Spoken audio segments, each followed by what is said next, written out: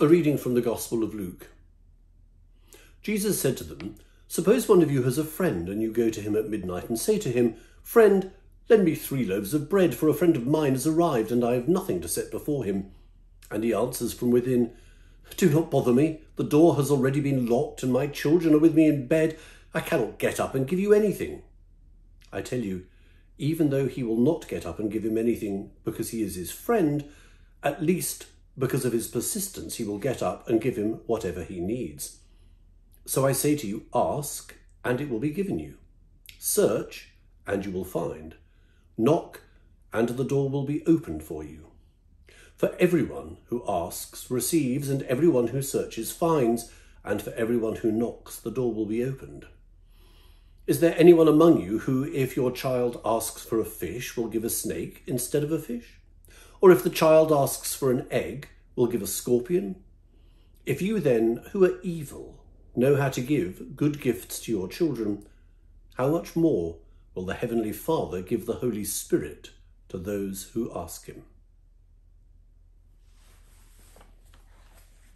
That can be a very difficult passage to hear because, like me, there have been probably some times in your life when you have prayed that something will happen and it hasn't happened. Perhaps that somebody would be healed of a terrible disease and it didn't work out and they died. Perhaps it might have been something around a job or a fresh start in life. Prayer, it can sometimes feel, can go unfulfilled. And that makes it quite difficult to respond to these words of Jesus that seem to suggest that it's all easy, straightforward, and that we get what we want.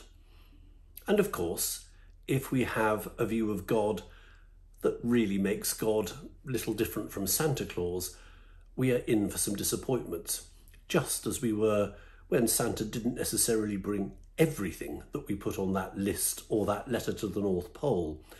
I don't think that's what prayer is about, and I don't think that that is what God is about.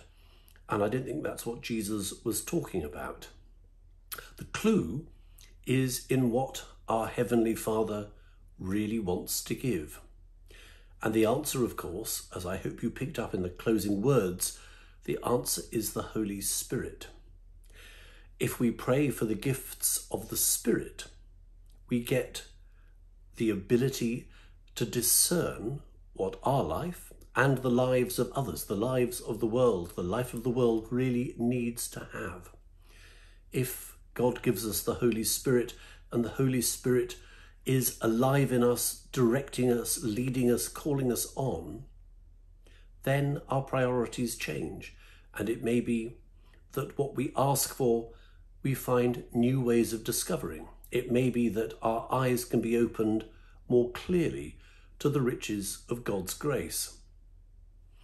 This is a challenging passage to read, not just in terms of our own self-interest. Walking to the cathedral pretty much any day, you will be aware that it is impossible not to see homeless people on the streets, people on low incomes, folk grateful for our feeding ministries, but looking for yet more to sustain them. They have prayers for dignity, they have prayers for sustenance. Watching that can be very frustrating. This isn't just about self-interest. And then we wake up to the fact that we live in the richest nation in the world, and we live in a world blessed with natural resources that should allow everyone to be fed. Perhaps the Holy Spirit says to us, wake up, look at what's going on, look at how God has already answered the prayers before you even make them. But now you have to play your Spirit-filled part in making God's answer to prayer a reality, because God works best in partnership with God's creation, which means that answering prayer sometimes comes down to our own actions. Amen.